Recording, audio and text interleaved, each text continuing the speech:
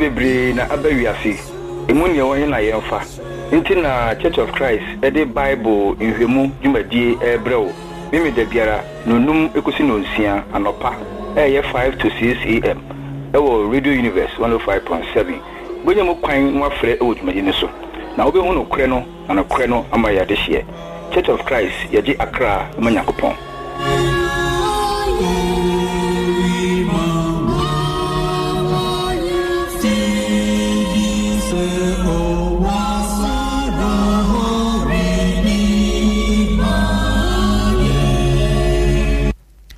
adofo no ne atiefo mu nyina achi esama makwaba eba Church of Christ Bible enhwemu dwumadi eso o Radio Univers 105.7 yekupo ase so ahwe nyina so ama na wotwe akwapro abatu yebiu na ogusu etoni nsuo fefefe egu yeso nyehopon edoye ese hwe na kira kwan se won som no a akwanya no nie tuanamon na hwe na kira kwan eninti ye kanfo Church of Christ emaw se won kwa sori a impo se wo kwa sori na pese ukosu sua nyehopon asem a obetimi ne Church of Christ akoso asua nyehopon asem na ne won ti ase no onam chosem no so ama wate ase ene memeda etoso miensa obosume October mu 19 October 2019 nyehopon nimde nti a wode wa hyeda fafefe mu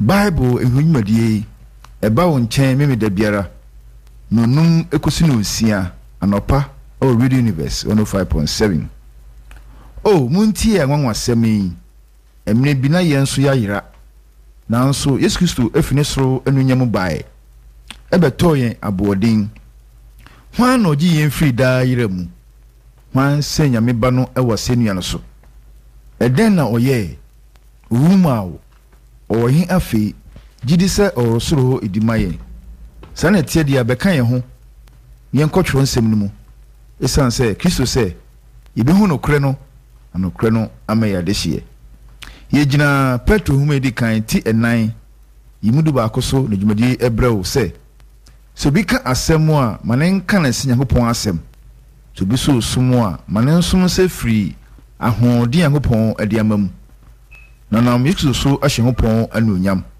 ade nyina mu ona anuonyam ne tumi wona daadaa amen ye frame Joseph Afakwa mene Anthony Oteng Edu Evangelist nyopon ayi adom anopa ye dinasem ebremu mayemo empire Yakupon kase prekopa iniwo na nimo nyam ni tumi ahye osoro ne asase so no wona ofiri soro na wo ye ne ma wo ase edawase ehwe ni munyam bio se enenso wo de aban kwan fufurum se ye metie wasem ekwan a e be fa so hu yie ne na wanante na mani da so kase a wo de ato ho no mo ama wasomfo no atimi abem se utumi no ani munyam no ho oden se fadrai na madwumadi a ye bedini nei enhye udin kronkron na ni munyam hye ho ani munyam wo kasa yi mu wo doba Kristo Yesu din mu amen yesama makwa babio eba Church of Christ Bible ehwemu dwumadi eso ewo Radio Univers 105.7 pacho yintie nkaboyi ni enhye nso na otwe mu no me masan kaboyi isanse ehuhia yi pa edwumadi a eba so Church of Christ ewo circle ufi Vodafone a obekan edan enan ni etoso enum no ye Church of Christ ehu asem na mebekan ana ufi police depot a wani kire kwa menkuma circle nso a basto bu efe no asorda ho Church of Christ ena wo ho ehu asem na mebekan yewo Women's Day lectureship 2019 afia fibia omudisa dwumadie ma omo Church of Christ edisa dwumadie dakro dwumadie a kasa ho a omo be kasa afa caring for one another in the 21st century. Say ye be dwindwen ye ho na say afoforo hu ye die be hia yen na yetimi ama 21st century eye century say yomu yi ana say mfie mu yomu yi yebetimi ama ye Kristo sum say ye oba no atimi adimu ho adusua no eba so eye Saturday na otwe a ebesimu no eye ne na otwe eye 26 October 2019 baso ewo ensan Church of Christ aye circle ho asem na meken nti yeto nsa frɛ Church of Christ ma nyina impose wo nkwa asɔre a Church of Christ a wo de yeto nsa frɛ o isan sɛ eye ma adwumadi a ebe kyerɛ oba na sɛdeɛ sɛ obɛyɛ sɛ okristoni ba ɔne ne nyɔnko entem nti yeto nsa frɛ obiara eba wie a mesan sisu biem na wate yegu yadusua eye nkonkon akyɛdeɛ no adusua no ho ene ye betoa so na ansa na no twra ahoma yitu ho ene ahoma ye bibia no usubenya mu kwan na waba dwumadie ne so 0248 70 5629 0248 70 5629 twoto ho emene so ebebie sa ahoma no ebia wunyemu kwan na onfrɛ na pese we voice note na so test bibia ba nso a eno so betimi attest afa 024 321 9844 024 321 9844 misrawo emfemfa so emene so a ana so guso etie no betimi attest bibia ba opini mo akwaba eja na impom ti sen tumfo nyankopon adawroma ni hopo anse we de me famfam gakra enso ya ye wono su bre mu a ya na etoto na changes abami eno no normal sa ana na etasi normal se wo ayi bo so me enkron no ne ayi no eduba ko eduni duba ko bampon etoto na dwonom ne ade ndi ade wo hoda enti kabosumi nsia no ede no etwa besi nso no a enwotwe no na afei abeki kakra ende fe no fupe so opeki to abi na sa hase September to October enti we say November no mfimfin ba bi pepepe bo nsa afei na etiko opem enti no an okay nese hopo on adwuma no eguso eye desi ya nse bi no madua buru kura afiri okay sa no madua ne ba okay ele hopo ase ene atiefo aye krado ewo ne adusua no ne nto aso ene sen yo ya de bless you no mo na ya hwe sade onyankopon ho kronkron no osichiche mu akyede de ma adikamfo no na odi tintim na safo no ani mu ani da so nsem nyina wiye na oso ano no odi nsem odi na mo so de baaye no ema ye se eno na ye mbom dawuru enka ya kyerem sari ya kyerye si koye afi aba esese akyede no a urade de man obi owo urade honhom no aba esese oso a eye suban bia eye osoro suban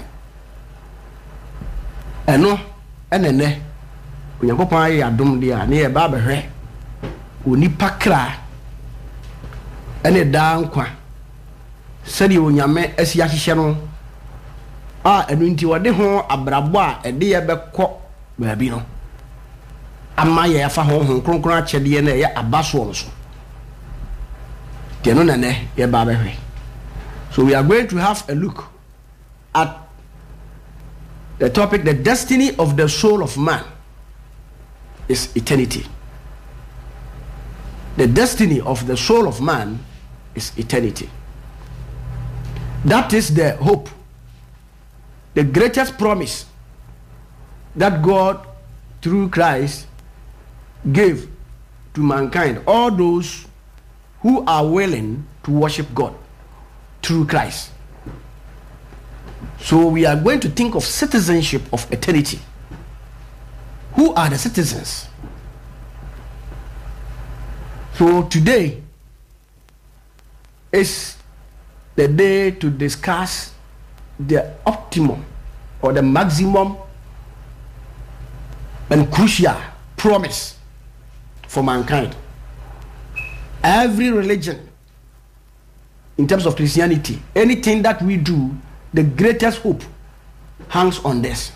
Without this, you are useless in life. You are wasteful. You will lead a wasteful life without this hope. And it is also dangerous for any religious group to teach that there will be no eternity. All these things are what we are going to consider through this lesson. We say the destiny of the soul of man is eternity. The ya can say onipa on krabia wiye no eye dankwa da setena na nunti no nyame ba no onyankopon ma ne ba Kristo Yesu bye. So as we have taken time to teach how God gave his spirit gifts to people, and also how he used the gifts, spiritual gifts, to produce a way of life that leads to eternity. We have studied in depth the outcome which is expected from all those who have the spirit, genuine spirit of God. Anything other than that is a spirit of deception. So the right picture, the right focus for the Holy Spirit given to the children of God is to help people to attain eternity. So let's begin with that. We often hear people saying that, oh, there is no heaven, no man is going to heaven, and only few, and even those who go are already gone. Now, those people have come out with a paper trying to rescind that decisions and teachings, and we will see it later. A brother and sister who are listening to this program, may God bless you for taking time to pay attention to this lesson. We are saying that the destiny of the soul of man is eternity. That is God's promise. We begin with a text from 1 Corinthians chapter 15, verse 19. A text of 1 Corinthians chapter 15, verse 19. And it will show. Ya kinka koronto fo ngoma edi kai tidunum tichemu edun kron. Na ya fasem bi afrim. Na sema ya fa firimu no kire se. Ahotefo wo mo ye osoro manma. Saints. And who are the saints? Ahote ni obi a wagye Kristo adie ma ya bɔ na suo na onwuye wote ase nya saman ne yefra ne senti nya Kristo ni a wowuo ene yefra ne senti dabi obi a wagye awurade adie ne ya bɔ na suo Yesu Kristo din nu mu sɛ ye de na eka onyankopɔn asafo no ho na ɔte ase na ɔyɛ ne som ho adwuma ɔno ne yefra ne hotini, because he has been purged from all evil by the blood of the Lamb of God, Jesus of Nazareth. So all those people sanctified in that manner, they are citizens of heaven. I'm not saying it. The scripture, the good scripture, is telling us from 1 Corinthians chapter 15, verse 19.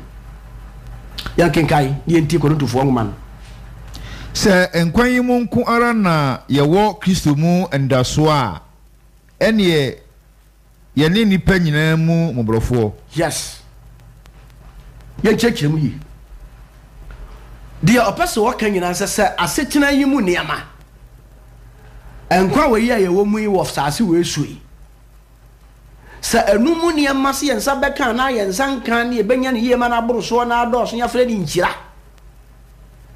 sa no kwanti ana yewo Kristo mu ani da so de a then we are the most miserable yani ni pamu mo brofo kra the useless people asemo adanti na hon kronkron no kan sa because awurade hunu na kirikiri se ebinim baba betena wiase a ne nsam pa ne beduru baabi no baba ba ye yedie abrochire kro passport visa hwan na sa enti honhom no di kai hudi ne hunkai ade to ho se every genuine Christian should expect something heavenly, not earthly. And that is the reason why I'm saying this is the greatest promise. And whoever misses this great opportunity is in danger. You are putting your soul in your body in danger, because there will be a day that all the things that the scripture talks about, this citizenship in heaven, will come. A debi bedra obi obema sa de we honi da so ya bono no obenu no obema ne kra hunu aninyane o se asetena yi mu nko a emu niyama emu nkoso emu yedie emu nyinkire emu niyama enti na se onipa de nani beto so se wo kosum Kristo di a ene na woni nipa mu moborofo sa bra na me ma loto no ma nafa ko disika e ya setena mu niyama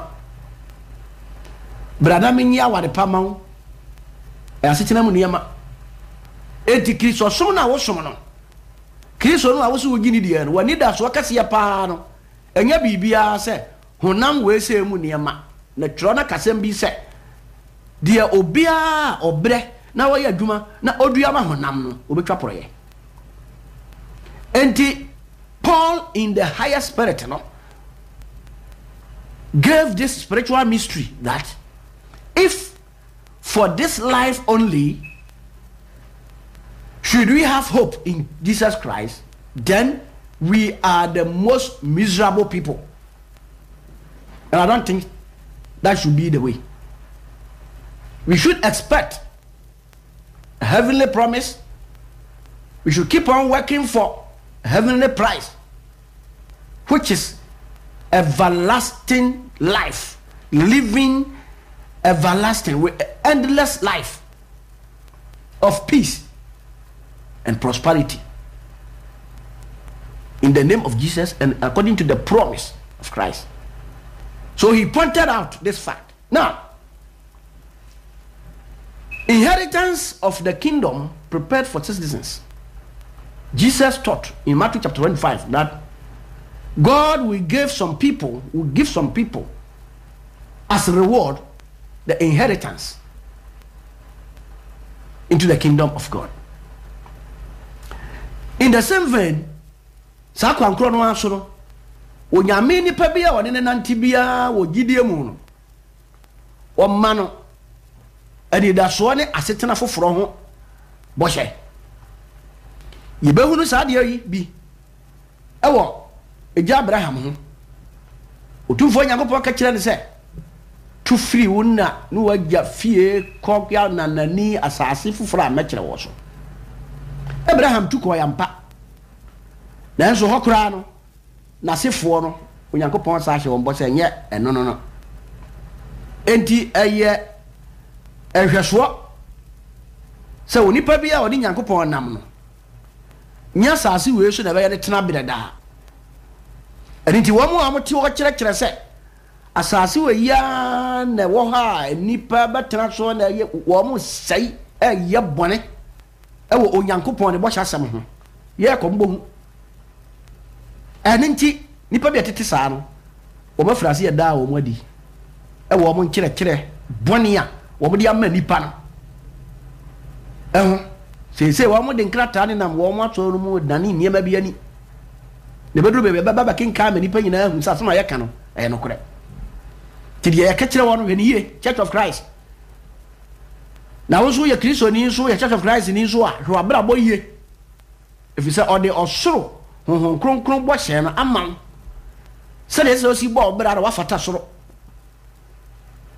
Abraham onyankopon e kye ne bo ode oman e ma no kotra so na nso hwe Abraham ni gidi adwene mu no yenti asem bi o Hebrew fo ngoma ne tredu baako ikemu enkron Hebrews chapter 11 verse 9 to 10. There we will see what Abraham in his days aspired for. Yes, he walked with God upon the everlasting promises given him. Hebrews 11:9. Gidie na odi koye oho bo hye asase so. Fine. Say ananafo edie eso. Are you faithful? By faith. Because trying to kaka sem bi say gidie ni mu a obia ntimi nso onyankopon ani. Without faith it is impossible to please God. Na esedie oba onyankopon che ne say wo gidi say oho na ono na wo ye wo hwe na kiri kwa no ekatuafo rewarder of those who diligently seek him. Na no na wo kan di Abraham di gidi enti so ye gidi ni dia na you should expect somewhere in future to aso say ananafo edie so na one bo hye kro no ara edifuo Isaac ni Jacob tra ntamadan mu na otwen kro a ewo fapem a ne chechefo ne yefo ne Yakopon so or say Abraham ne Isaac ni Jacob no mo a wo mo ye kan Abraham nyame Isaac nyame Jacob nyame wo mo Yakopon di ka peke wo mo de wo mo nante so what can I say expecting a special city whose foundation was laid by everlasting God. Twaso asi na otwen kro a ewo fapem a ne chichefro ne ne yefo ne Yakopon. Yes, quote 13 16 here. Verse 13 to 16. O say gidie so na yenum nyina wi a wonsa anka bohye no. Nemom ohun na chichiri nkogidi. Yes. Ye no atu kan say. Oye awoho ene amanfrafro e wo asase so. Ahono tihoyu. Did he say that they attained that promise? No. No. But they still waited in faith and in hope. Omo trying adenti onyankopon eyewo twen ansana ne nsaka ne bohye papa no ekwen na ase baba ko do 16 yenhwe na won a oka sa no o de kire se o hwe kro bi a ebeye won ara won dia sa na se one ne ya ofiri mu bae no a anka o walaje se obesan akro. Yes sanka baby o firi ko ye no se no na no o ka ho asem a anka mo wo ho mere se ko mbasa akọ o munchi fiso de mi kro na afi o rehwe kro a eye chen so a ene osoro de gina ho. They were expecting a better country. Eye chen so exceeding glory. Ko ene esoro de ene he de esoro he de osoro fine e ho na mpese etie ni osoro de ene osoro de enti enye Yakopon aniwu se obrefre won Yakopon efise wasiesie kro bi ama won you know say na trosemka a city is prepared for all those who are children of God through Christ. Who dare you to go and preach against this great promise? Chese enipa om kire sa wo mo ye NGO keke NGO fo aye ton ye nkrata enye Kristo asafo no ni sa wo mo so dimi ni adanse papa bia e wo nyame dini mu efise sa wotimi deny onyankopon greatest promise in life dia na hu na ho nwanwan wo mo de akire nyina nso ensa kira wo mo adwene anya sa mo de mo nkwa edi agoro ebra wo ti ase ya me de wa metimi aka kire wo no awurade ase mu no say change your mindset and expect the promise, the eternal promise in heaven. Was what we kura efri esoro enti osoro kuro. All right. Edu 16 no. 16 no. Na me okay. Na eba na wie. Okay, you fancy wa. Okay. Ebiri bia onyankopon ne nipa nante no. Okay. Now, ya mra wurade Yesu Kristo so. Yesu oka bibi efa osoro da akya setena na ase de wurade Yesu Kristo ni Yohane di sha wo mun sam paka se ne se osoro ahini aben osoro nsam enti Yesu Kristo de nkire mu no Jesus' kingdom teaching highlighted on the need to expect a heavenly hope. So Jesus' kingdom teaching has heavenly orientation. He taught to prepare the minds of his followers to expect a heavenly hope. Yesu nchirechirem Yesu ahiniye ho nchirechirem no. Wo wai ne mabia ni sade ye beya. Na chidifo nyina ebatimi ama woni so ahwe soro. Na wo mahwe osoro apagade enim na me kan say awere ho se nipa da sani ebetimi atena wiase na waka kire say bibia ni ho ba bia yo se nyo na aba wiase adinti binim de wo mani asi wo mo bobra bone tie awurade Yesu Kristo ahiniye ho nkire ho na ye hwe na enwene ho se bibi wo mu a ehye asema ye kan mu kana Matthew nsempa etirem sia kichemu aduasam yansa ena Luka etredum yenu kichemu aduasam yenu ena boye mayete Jesus me say his kingdom teaching gave heavenly orientation. He prepared the mind for all disciples to expect something great from heaven, not earthly things. And look at how he put it. Kinkamai. Matthew Sampati ensia yimu adiasa miensa no. Hwasem say. Na mu hwe hopon ahinie ne trene kan. Na odi yenum nyina beka mo ho. Jiraho. Seek ye first the kingdom of God and its righteousness, and all things shall be added. Tio hwehwe osoro ahinie enne trene kane na ode de akane nyina be pi wo so eye just addition asase so ne ma ha se no a ye hia se ye trase ampa ye nipa ye honam se se ye bobra ye didi ne ye da eno no ene ne ma aka bia wo gi ahoba nemo wo kire se Kristo kire mu se first thing in life must be first sought for. Adie bi wo asase so adie bi wo ho a esese enne di kai nipa wo hwehwe ti no se de no se hwehwe osoro ahinie ene ne trene osoro ahinie ene ne trene wodi ka kan wo se yaman ya yebuo no e wo soro yes ndi onwa wo mo beka se asetena we nko mu ne wo Kristo mu ani da so no on se wadwuma nyina ebaye adwuma funu fiso nyame na kasa heda kasa no de me de beka mo ho na emu de mo hwe di kai woni pa brabo mu no ene osoro ahenie no mu akwanya Luka nsempa etidum yenu kichemu aduasam yenu da ye ntie de ho nso Luka de to ho ma ye osoro ahenie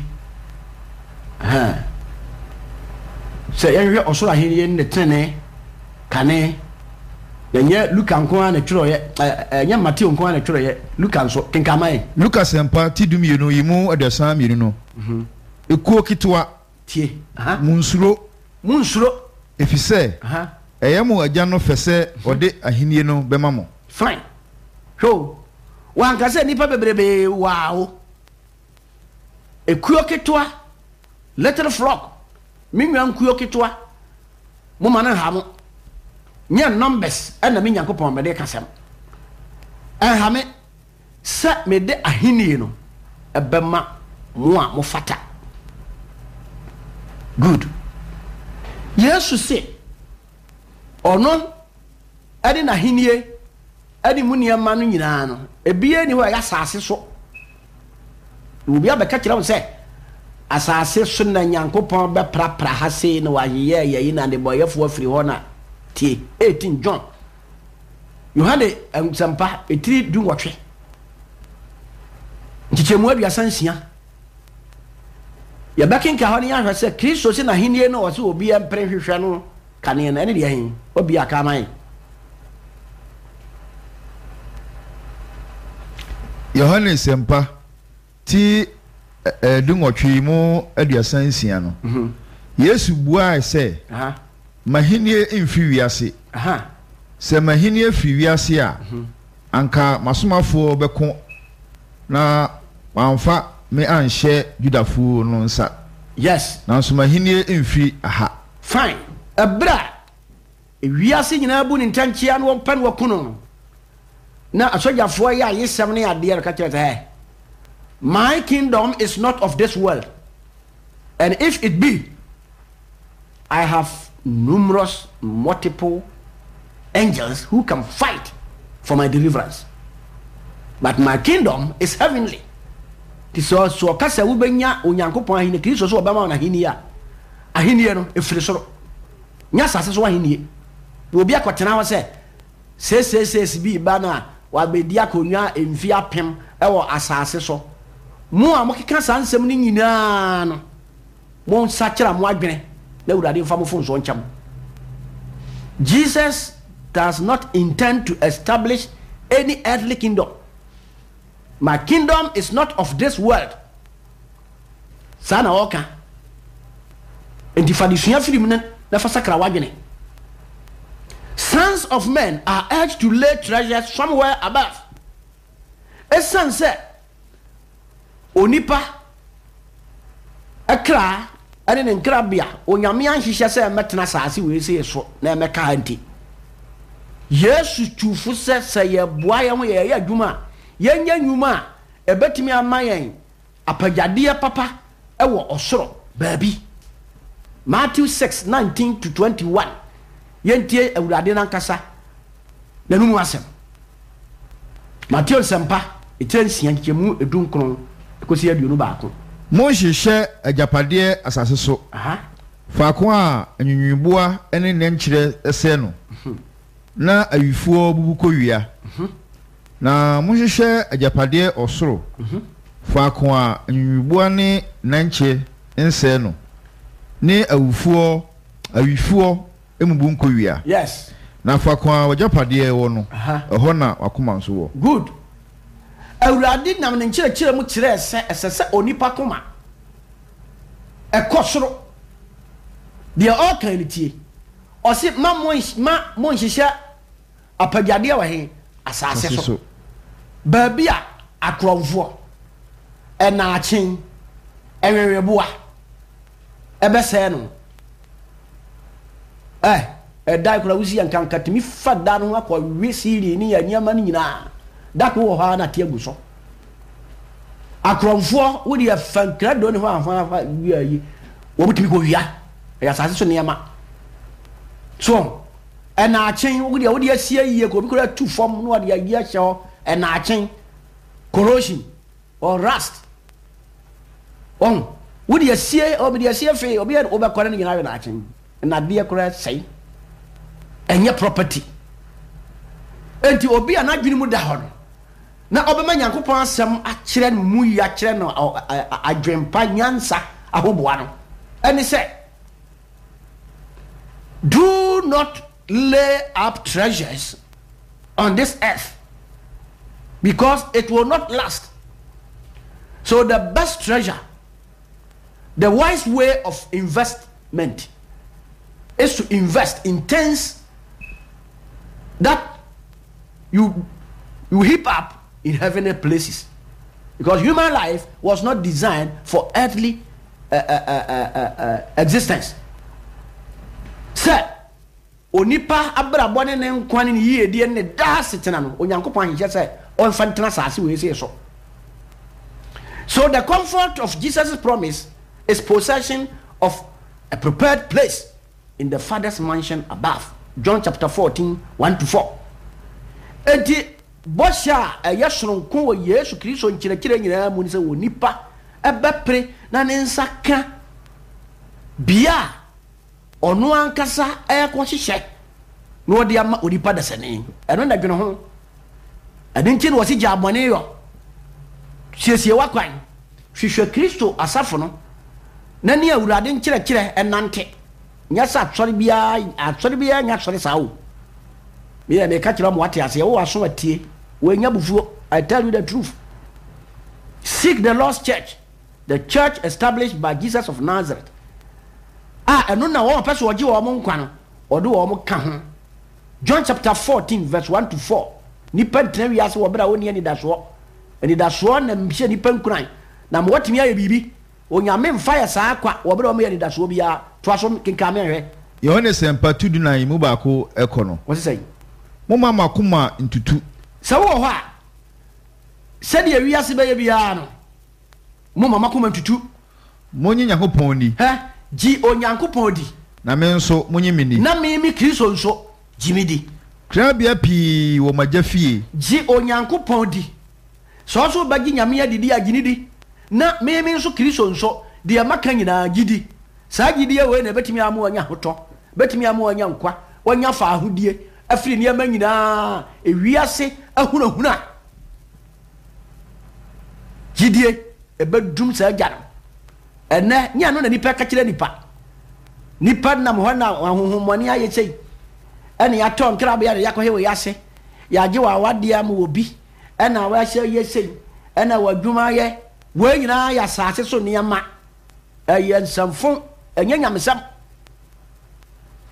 enti we no na mafra wo man of God eye na ada asem kura onyame krofo pa no Yesu Kristo di kaka ti asema wo kan wo sesai makoma ntutu efiri se binum begu ma yemuja baby amu wura na mo ye pray for me ni hwan consultation or di for chamin kom nyina no eyehu wogu ayemuja pa na agidi aye mre de wo ho bia de beba no wo de ayeye no ona na mu hu wo se nyame nipa bibi surunku bia ni wo mo ho sikaduro anasa ayi ya fansai adie be famiro ene laventa ene wo ya drodro wo ho ne yahu tuo so asema Yesu kan we no laventa bia ni mo perfume nim shiranim to aso hwe wo se de ayi Trabia pi wo magafie. Trabia bebre wo magafie a ebetimi accommodate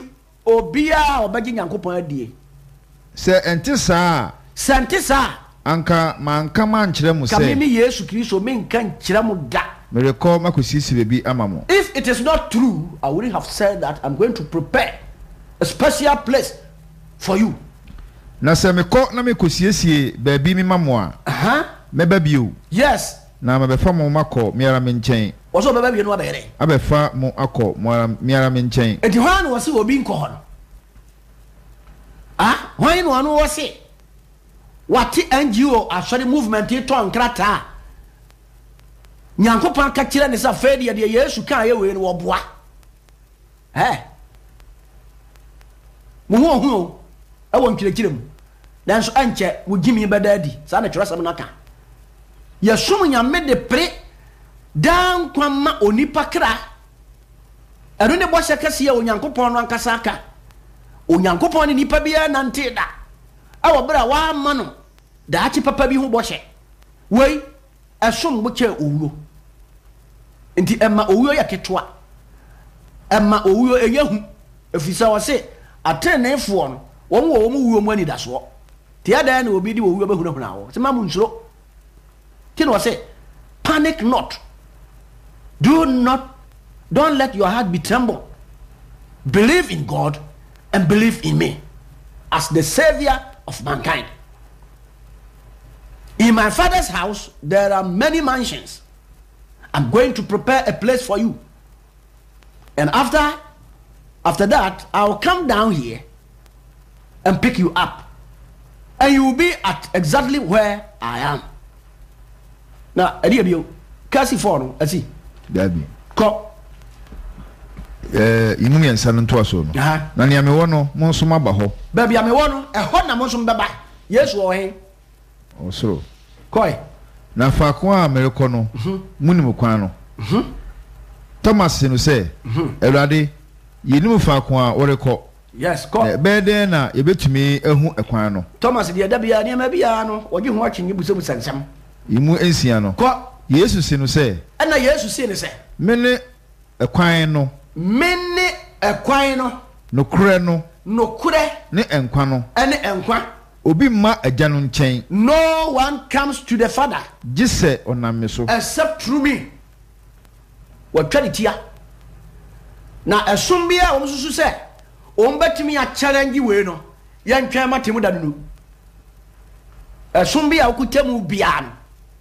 Senya Yesu Kristo what dia mo tena na dia mo pe o se so obi be krom o be fie na wa mfa ekwa no so ama na wo wura mpoma be si fie o be fie o so wo yekromfo Thomas Busar sa se wura de ba bia akoye nim na he dia na keke wo te me nkwa me ne no kure okwai ene nkwa. No one comes to the Father except through me. Enti eno no de to ho no so ka say was baby am wo no ikosiesi amam e ho na bo. Now heavenly Jerusalem awaits the citizens of eternity. Osoro Jerusalem e wo ho a twen won ji awrade edi arinti Osman Paul and now conclude to me so chire yese Kristo Yesu mu no obi a waje Kristo adie no o kra no ya preserve wo ni mu te no so obi ba Kristo mu anu ya bode amfro Kristo mu no ya baabi. Romans chapter 6 verse 3 to 6 ya back in kai ho. The believers are dead and their lives are hidden in Christ to be revealed. What you say? Oh, then so say ba Kristo mu o fa sempa so ba Kristo mu ji awurade Yesu Kristo ni dia. You know what say? Munye Nyankopon ni na munye me nsu mini. Ya ba wasu ya. Won kwana na Onyankopon akora. E wo Yesu mu. Se de be ya e be ko de Yesu ahye ho boi. Enti Kristo asafo no ene be ya sa adwuma wasase so. Wo bo wasu sa na ye den. Romans 6 3 to 6. What is it? Ana say munum say ye mudodo a oboyen asuko Kristo mu no. Oboyen asuko ni wo mu. O say ana say no you not. Say ye mudodo a ya boy asu akọ Kristo Yesu mu no. Ye Kristo ni wo mu no aboy asuko ana. Kwai. Enti onam owo mu asuboso asie ye ne no. Say Said onam ajano enu nyam so nyane Kristo free awufu mu no. Sara na yenso ye nanti enkwafufuru mu. Yes, new life. Tio. Nya setena fufuro bi obi akodro mfoni bi de kire wo.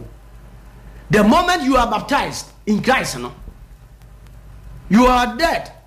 Your old man of sin is dead, but resurrected in the newness of Christ. Enti wakura mu nkwana yamhwe kolesi etirem yansa kikemu baako ya kenka posidu me twamfoni wo yam wo hunu se so obi daadaaw se bi ba na ba prapra na woni ahotefo abekon ha se de Adventist for one more Adventist family. This is the false doctrines they are teaching and following. So, akwanhwefo no ma mabo mo akwanhwefo a asode ye fra America oba basia bi ate no no mu di akire no wo mu nyina ye wada sidi mu nyina mu firi anum Adventist ni mu sa o chankom emprensa se wiase besai na answer ye no afede wo se nkonta obu ye no ankoyi no mo ne ye ka wo ba ka kira wo se woni suru bia ko na pa baabi asase we ya so ti asem wo se na gene ho ye hwe kinkama Colossians chapter 3 verse 1 yentem enti se manyane ne Kristo anyane a se yabo wasu na wanyane Kristo anyane honhom se de yetwerosem yi kan ya monhwehwe de ewo osoro esese wo be hwede ewo osoro wo ye Kristo ni o se look for the things above de Kristo etie ho ehefa bia be ka se na ewiem esoro ho hefa wasadi mu ya na ba se baby ya Kristo tie ho Onyankopɔn nifa awo he Onyankopɔn nifa osoro Nyankopɔn ne nifa Paul nyadaje o wo kronkron no pese wo kyekyinsem mu ma eyewe seek for the things above where the Lord Jesus Christ is at the right hand side of the Almighty, the only one God. Inside the fashion. Ko monwi nia ewo soro won so asesa dia besi so na fei bra wasasi so hyase adwene eniema ewo soro na enye nia ewo asase so enya asase so niema wakokum ni pa ko gisika akokum ni pa ko sidai na mawu was say being a Christian said the Roman for no kan no wanya ya Christian no was say count yourself dead na odemo nkwa ene Kristo ahinta Nyankopɔn ana odemo nkwa da nkwa okra no a ebenya da nkwa no wode asie ode ahinta wo Kristo na Kristo mu ya de nkwa sie no baifo ba de betumi akɔ Kristo mu hɔ no so akɔ akɔyi wo nkwa no asɛ no enti obi da wana abaifo ana we na fa akɔtia your soul, your spirit is preserved in Christ. For when? Twaso. Na da Kristo a one ye nkwa ebeyi ne ho adie no. Eno na obeyi mo nso ne no adi anonya mu. Sir, waiting for Jesus' appearance. Obrapa hu yew. Kristo mu nyame sompa. Sohwe wom, ahokire wom, nanso eye papa. Twaso ko. Imu enum no enti munkum wakwa ewo asase suo no enti mo honam akɔ adwamansam ne samfon kuno ko adwamammo efiade ye efin akono nhyesuo akono bone ne anibre a eye abosonsom ene anibire a eye abosonsom ahoni som tio okot ikopa sunsumu a bema me aye yentam me nyasika no a me de bepa ma babubo adwama me fam panafo me ensa enan enum me koto Toyota Corolla ana ibi na me dam na ma hunu se minie santi me yasa akura na se me wukura nyahwe wo bobo papa wo ya brantia sa asem wei entietie dwine de wo esoro ho fa homa Kristo na sakra wakwai efiza honam kono we adwamansem we ma ne ma chiri die no a mo ayi da mo basiri pa mo na mo rensa renam kontokwa bompento prepra mo eye niam funu wo ya Kristo ni atwe ho firi sa ne ma no ho sa wo ya anso nya Kristo ni na wo pankwan so a ti asem we ye ne fa ho bra Kristo na ye mo wasu ehoro ho na kuta adidaso we se mu ko miahwe yenum na edi Nyankopɔn abufuo ba yensian ana de Onyankopɔn abufuo ayedai eba asode ma so ena nka kan no mutimu eno na nka kane no mutimu wonya be Kristo ni mu ana mo nantimu na mbo mo bra timu ya mo se ye bo life a enie eyensa adwaman emape ene sisika ene kronosam dwi nom ne ko yimu enwotwe no na afe mu de afe mu a mu ya kristofo no a magye awurade adi mapane de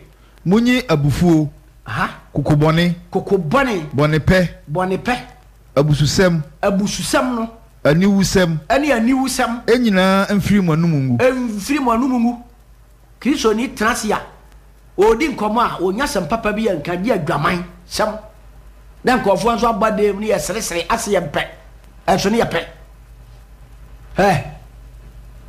de wache no adu ten no dabi ko yimu enkro no na munindi atro encheche mo ho etro munyi onipadada no ene ne ye egu onipadada na me kan na munhye onipa foforo a oye no foforo ko nimdie mu oye no foforo ko kristo mu nimdie mu no de obo no suban so no se de obo no suban fa ye helani ene judani tetetwa ene momotoye opotoni sticky ni akwa ana odehie bi ni hobio sa nemum kristo ni ade nyina wo nyina emu. Christ is all in all.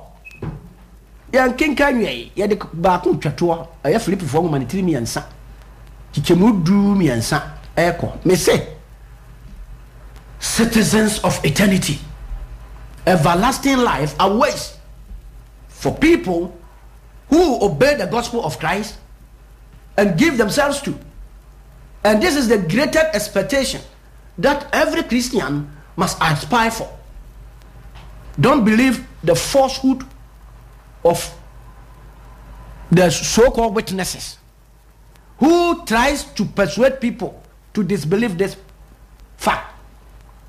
Trust, work out for your own salvation in expectation for a better promise which will give you eternal life. You will live forever, not on this earth, but in heaven. When you are doing politics, do genuine politics. Don't think that whatever we do under politics is nothing. You are going to give account of that. King Kamayentie, or see Christians, where do you belong to? Where is your city? Your citizenship is at where? King Kamayen, Philip from Metemiansa, Jemuduna, Philippians 3:13-20. Enianum. Media means Susa Mensa Anyaka Bribi. Yes, as Paul say, I don't claim to have gotten everything. Now so Adiaba cope enami. But there is one thing that I do. I try to forget all the past evil lifestyle and stretch to achieve the aim that is ahead of me.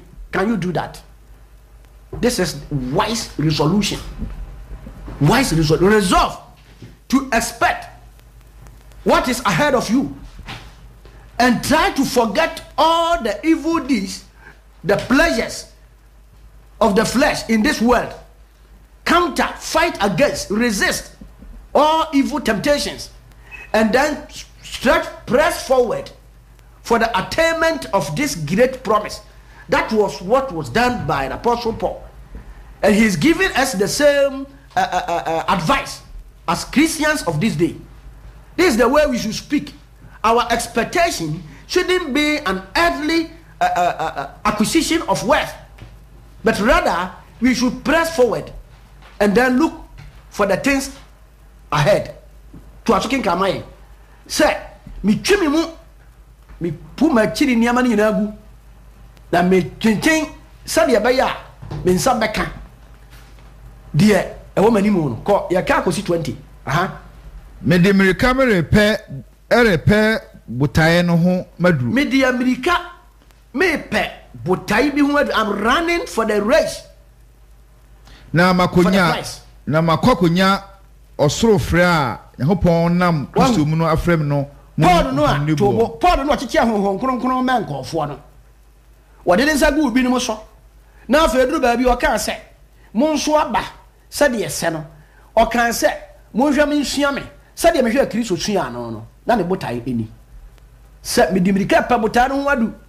Na makonya osoro fra. Eje Nyankopon de afrem no, ni nku no. Na nya me nko. na woman so on this agidie we betua na mo nyina me yada sane no pai Church of Christ Kristo si yan kan kira wo se ade a eye anida ye de sum nyame no nya asase so neama na o man ya wubuo no e wo soro ko wakasi kasi enti muma ye mu dodo a ye pe no enwen saa enti muma ye mu dodo a ye pe nkwa ye pe dance tena no enwen saa twaso na se bibi wo ho a modwen no foforo a se bibi wo ho do mu a muhia no foforo ho nwene ho a eno nso nyakopon beyi no adi a kire mu eno de onyakopon beyi no adi a kire mu na nso de ye nya dada no ma ye nkoso saara mo ma ye nsonu mu nkoso saa enianom munsuame na mo hwe won a onam saa se de mo wo ye nso nsusuye eno saa na nipa bebre wo ho a mo anya mu hu asem wanya mu hu asem anka na afi nso me de nisuo mere kra mu bio saa se oye Kristo asenia no atamfo good jao edi pa kikense fun bia en kwata lie we say so am so ya d4 ya sofo akrisofo anasa asori ya de nkire and narrate people's attention towards the attainment of eternity no or say they are enemies of Christ na onipa Kristo tamfo betimi de ho adanse papa bay minu ya tiema no pai hwehwe wadi mu de wosoro sa da Kristo ekekere yen anyasa won kwan na de ba wi ase ha nyina ayekwa wodi ade opa bia yera saasi so wubawu na wuwu so a wakira kwa yira na wutimi nya hwibio enane wodom bre enane nkwaje bre bra menka 19 no aha wona wo awie ne oseye fine wo nyame ne yafunu won na wo ani enu nyame wo ani wuo mu yo koka so nyoma ho na odwen twa ma min cheche baabi emu o se sankonfo yi na wo mo yede wo awie ne oseye wo ma wie nya heaven o wo ma wie nya osoro na emu ne wo ma wie ne dai oseye wo nyame ne yafunu wo nya osoro nyankopon ti asefo no o na emu wo mo nyankopon no wo mo nyankopon ade dia ba yafunu na wonu nyam wo won ani wuo mu na o mani mo nyam tu a mo de mema wo mo we se ya bofo we se ye we that se fa akotia we se enipa boda ma mo nyam ye yafunu na asase so enuoma ho na wodwene yawa hallelujah amen o se asase so niama ho na wodwene yemfansi ha na yan kodanwene ho yi da sene ya beto aso ama ya hunu dankwan e kwa ya fa so a yen saka dankwan enti o so aba so abapa onyankopon enchira se adum sem we aka won sa no pai this words of grace may the Lord bless you amen onipa kra ewieye no da enkwa eyedusia opani ama yen saka no pai ye bie ahoma no na won so aba dwumadi so 0248 705629 0248 705629 aya homa ya bi sisi a wait me afre hello good morning pacha fro saying na okata frifa pacha Peter ni Peter ma wasem nko the opinion the what the destiny of the soul of every man different. And this was Hebrews chapter 12 verse 2. Looking unto Jesus, the author and finisher of our faith, who for the joy that was set before him endured the cross, fighting the shame, and is set down at the right hand of the throne of God. And he did well for us to say, so my young say, as I say, none in this family, SI. Or can say, the best as I say, now also be a new eye. Yankopon abode ne na adwene no enya ono na adwen no wono atena saase so aka se ye betena saase we ya so na obi ani ho a obekọ ho wona yi nkofo ombekọ onyame de ahere nsa so wona yi nkofo ombekọ wono wayira ma wonpa baabi mfa enkyekere bone na odi akire na afa no enti wono so obekire enkyekere bone saa enti muntie no obi obeka sa ba ya yeho adansefo no a woburo fie keka sa nsem no na me ka kire mu upa bra. Okay, Peter. For Facebook live, was so yeah. I'm on my yo, yeah, that's it. That's it. Also live. Yeah, yeah, also. Yo, yeah, that's it. Yo, that's it. Wait me, Afre. 0248 705629. Homa ya bin sisi a bibia e chiro adwun betime Afre ebisa. Onipa kra awieye eno no da nkwa lusin opini ama second rupe. Hello mo watching your flow say na okesa free fa. Morning Ajo the man said anti merito wa no mo wie the quotation no quotation say there dosun last one ya odivie kaminyampe last one no Philippians chapter 3 verse 13 ekono ekusi 20 no Philippians chapter 13 to 20 Philippians 3 yeah that's it so afraid now also didn't the same Emmanuel yeah that's it okay you go so chance over free 0248 705629 homa ya bin sisi a onipa kra eno awieye eno dankwa. Hello ma watching your flow say na ka free fa but Prince ma waso mko you facho the masinemo chile tisi bebe na wache je we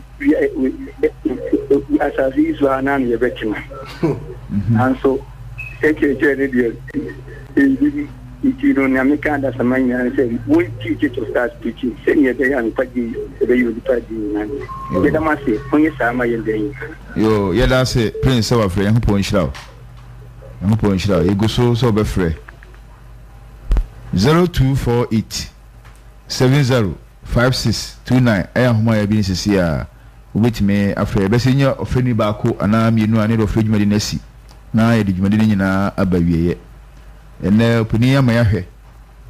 Hello Bishop Peter name is Masamba Dio manyentie na about the prophet na me ready be and I find out young say Jesus Christ is the greatest prophet on earth who called Luke chapter 24 verse 27 to 44 but after Christianity John and Orosha Christ or above Christians after John Ekinu a different by the Bible crowd the one that but nothing prophet say my basu what a diff was someone ya no na ya do there am fine say osoro about election ya be head ayo mo ho adwuma what ya so obi so ya no diff for na hye wo ya Ghana bato wo ha komya won ya won keka nko so na abato nyame no enti adeka yo yeah that's Peter yeah that's what I say fa o mo asem no to nche akonfo yo yeah that's why Peter we say me friend yo yeah that's if you your friend back twa to na e dey offer djuma de nyina ba wie. Hello okay 0248 705629 homa ya bi nsi a. Hello ma watching your friend saying na okasa free fa woni last caller yo it's a Concertiades kasa woni last caller yo ndamasi okay checha moni checha sebe ese obia betime bie radio Univers Sanchez ya enka betime aboa yempa me some disani say tembia omo cheche oda cheche no cheche no almost 6 no buy 6 bia ni ba Yehu aransifoɔ ne SDA4 na de saa asɛm na hɛ nkɔfoɔ tiri mu so ana nkɔfoɔ de na nam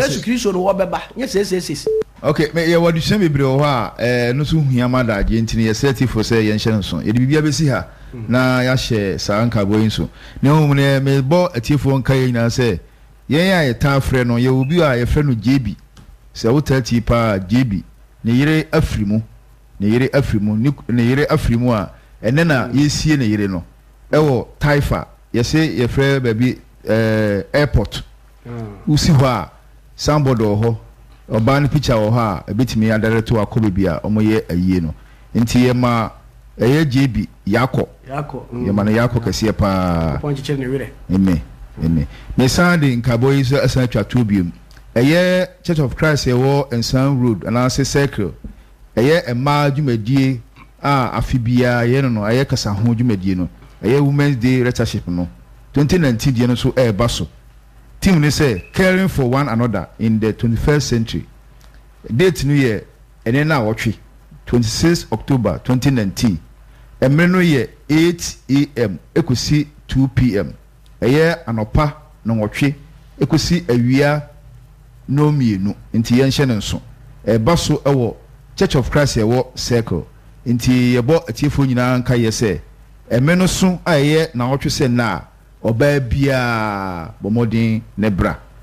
Church of Christ ye kan wasemi nso wo deaf worship omo wo amumufuo esum ewo ho won a onte asem no omo sori Yakobon enam won sa so won du won sa etonwom won du won sa ebo mpaye nti obiara owo onua oba anasa damfo yeto nsa frɛ mu nyina se mubeba na monne mode saafo na ba no nso abenya nkwaje ama wo mukra ubehia ibio na wotwe ne nunum ekosi no nsia anopa aye 5 to 6 am Radio Univers 105.7 Church of Christ emamu nyina achibio esa mamu nitie Nyankopon enhyiraw Nyankopon ehwe wo so wani age o to badin ana udi u birthday aye fe no wawoda na yemamu nyina happy birthday o ware yemamu nyina awareso Nyankopon enhyiramo ne efa aware hu nyina Nyankopon emfa nomo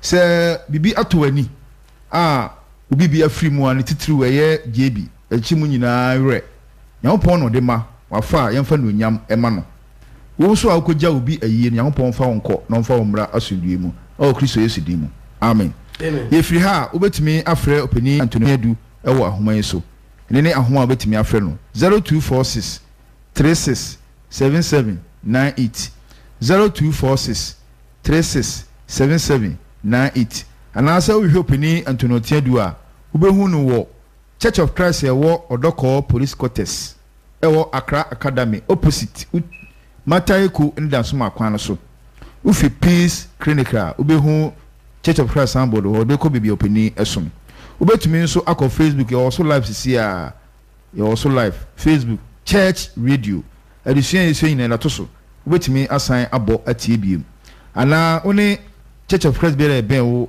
akoye edusua ye beda openi Anthony Edu ase nhopon asem ebre ye sidu ye beda Patrick ase no chima finufuma ema ye ene atiefo nyina samoye aso ema nhopon asem ye frame Joseph Afakwa menam di ho chia me ebehye mu bio na wote se ne nhopon nhye mu nyina amen amen